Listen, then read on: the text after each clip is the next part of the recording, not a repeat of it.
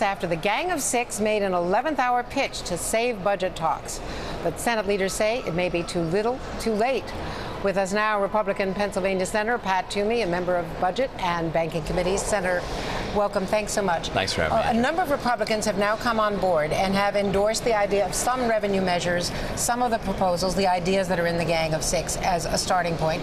Lamar Alexander came on board. We heard from other Republicans. What sayeth you? I'm concerned about this approach. I'm concerned at several levels. One is it looks like it's hard to understand because there's a little bit of a lack of specificity still.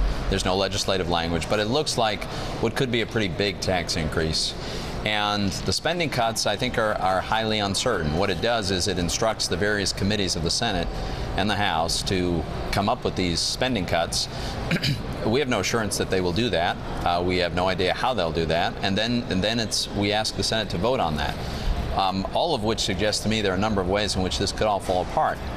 So I give these guys all the credit in the world for really struggling and trying to make some progress on a tough issue, but there's no assurance that it results in an outcome. And if we can't agree on spending cuts now, why should we suppose that at the end of this process, which after all has been available to us for 2 years now, the Senate won't even pass a budget, why we think that this will result in real spending cuts, not clear to me. Well, there's the other dynamic here is the McConnell-Reed proposal, right, and that is going to get to the floor at some point. Now, the idea being that the Gang of Six proposal is too late to be scored by CBO to really be put into legislative language with only 13 days to go. So there is this emergency fallback measure, whatever you want to call it, which would have some teeth in it, because down the road the president would be forced to make some tough decisions. How would you view that? The McConnell well, I have to disagree. I don't think there's anything binding about it at all. The only thing the president would have to do under that proposal. You're against it right now. Well, look what it does is it empowers the president to raise the debt limit on his own. He would be required to make some recommendations about spending cuts, but it would not be binding.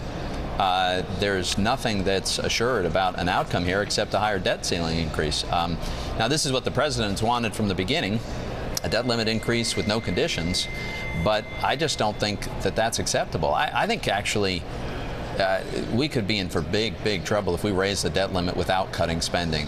The markets are expecting real cuts in spending. I mean, 62% of Americans in the latest NBC News Wall Street Journal poll say that you're in more trouble if you don't raise revenues, that in fact the debt ceiling should be raised. Oh, I've always said the debt ceiling needs to be raised at some point. I don't think there's any dispute about that. The question is, do we just go ahead and do it without fixing the path that we're on? We are on a totally unsustainable fiscal path. But if it's too late, Senator, to fix the path permanently, to do the big deal right now, you've got 13 days. The markets, the bond markets, you've had all these warnings from the rating services. Let's be very clear. The rating services, the markets are not so much worried about what happens on August 3rd. What they're worried about is whether we're going to start to fix the fiscal imbalance that we have, whether we're going to correct this problem. What about the fact that, according to our polling at least, the president seems to be winning the message war and has persuaded Americans that it is important to do something about taxes? The president has done a good job mischaracterizing Republicans and caricaturing what we're about, but I think that changed last night. Last night, the House voted for a bill that basically says, Mr. President, here's the full debt limit increase that you've asked for, provided only that you help us reach a balanced budget.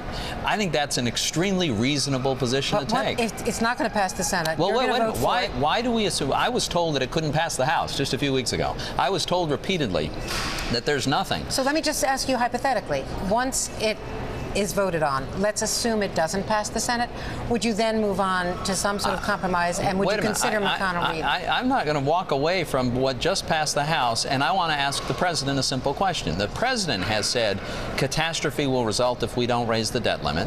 The House has just offered him the debt limit increase he wants, provided that he will join us in putting our government on a path to a balanced budget. Why can't the president accept a path to a balance? President Clinton did. He accepted the idea and actually achieved it with Republicans in Congress. So I think we should be flexible about the timing of it, about any level of spending caps, which things get capped, how. All of those things are absolutely reasonable topics for negotiation. But why does the president so oppose reaching a balanced budget over time that he's willing to thrust the country into this chaos? That's a question I'd like to hear an answer for.